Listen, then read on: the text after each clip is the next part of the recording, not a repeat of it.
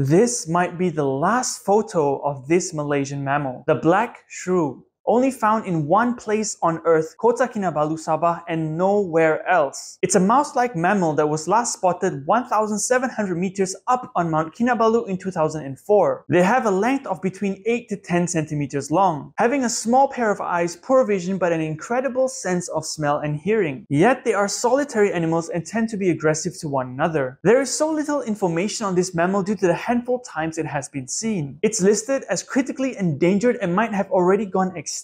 Nobody actually knows. The reason for this is believed to be due to habitat loss and restricted range. So if you do find one of these in Mount Kinabalu, snap that photo and tell the world. You could possibly save this species.